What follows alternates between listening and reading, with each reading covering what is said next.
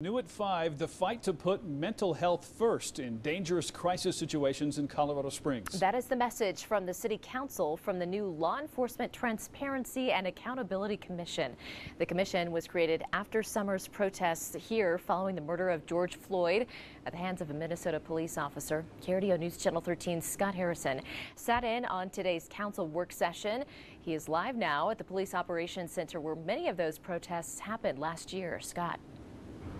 Well, the city's four crisis teams are headquartered here at the Police Operations Center. Each consists of a police officer, a paramedic, a social worker, and a mental health professional. Now, those teams respond to 911 calls in which someone is emotionally upset or has mental health issues. Today, the City Council listened to why more teams are needed.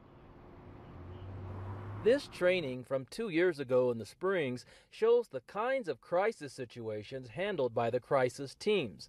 A member of the Law Enforcement Transparency and Accountability Commission says that the city's growth and the growing number of calls justifies the need for more teams. We do believe that there's an unmet need there, and we're encouraging the partners who are currently involved to have additional conversations and to present to the administrative side what a reasonable expansion would look like.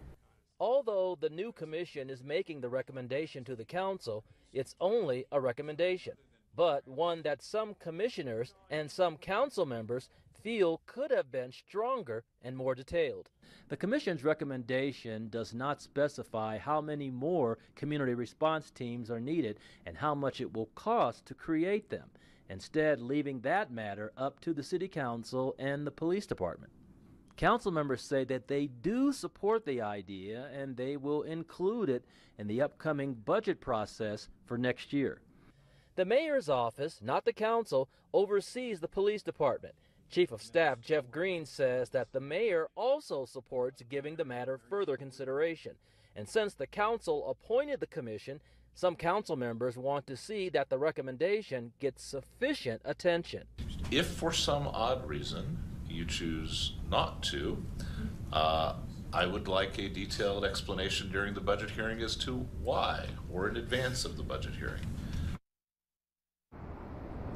Now, while seeking more resources, the commission also wants to use resources wisely, saying that an entire four-person crisis team isn't always needed to resolve a situation. It's a story we'll keep following for you. Live at the Police Operations Center in Colorado Springs, Scott Harrison, KRDO News Channel 13.